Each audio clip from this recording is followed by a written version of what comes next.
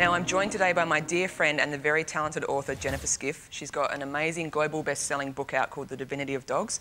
Welcome to the couch, Jen. It's great to have you here. Thank you. Thanks for having me. Thanks for coming along. So, what can we expect to find in The Divinity of Dogs? What sort of stories are in there?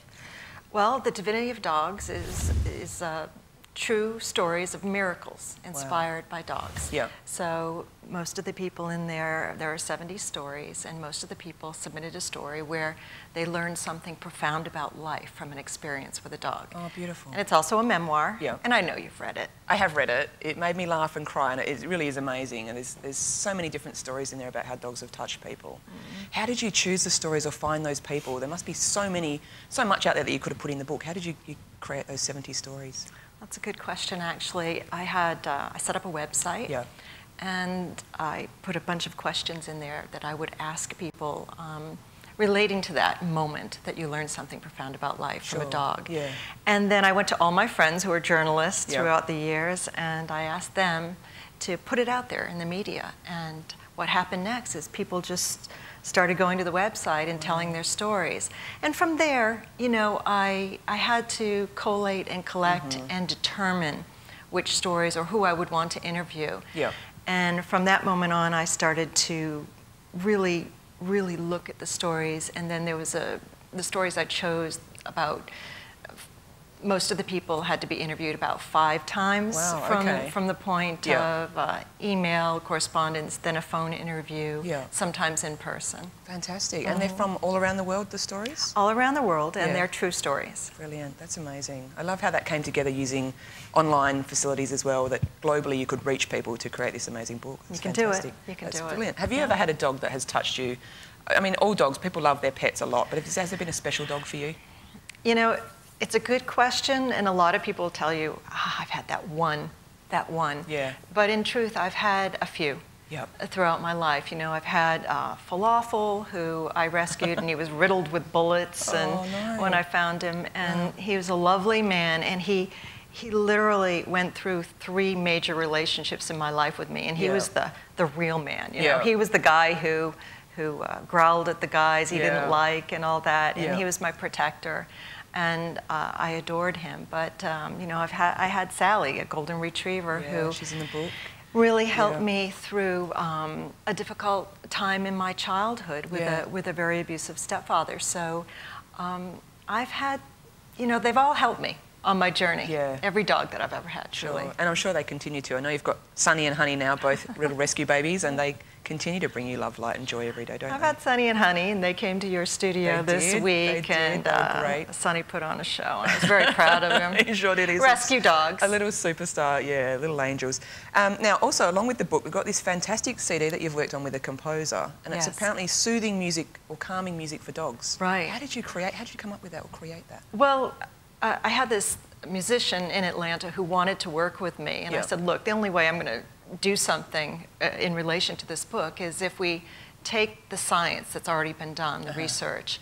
There have been several experiments done on shelter dogs and dogs in home environments on music that actually agitated them and soothed them. And so what we did the acoustics and the auditory, and we put it together, and we made a CD that actually works to calm dogs. Wow, so when you put it on, what do they do? What's the immediate kind of response? It just settles them? Most people say they go to sleep. Wow, okay. That is very calming. That's brilliant. Yeah. And I know that because of that, you've been very generous and donated a lot of copies of this CD to shelters all around the world too. How many have you given out, and what's the feedback been? I've given out over 100. Wow. Just to the shelters, because it's really important, because that's a very high stress environment. Sure.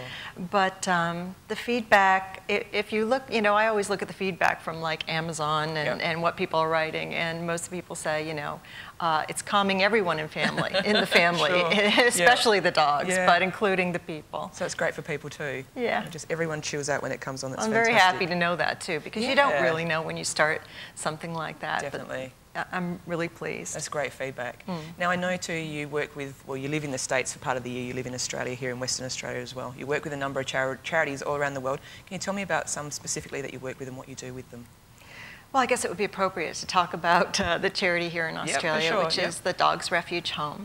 And I've been volunteering there for over 17 years. It's the first place I walked in right when I came to Australia, Yep. and I'm the trustee there, or a trustee there now. Yeah. We have over 100 dogs available at all times, and we rescue dogs that are scheduled to be killed.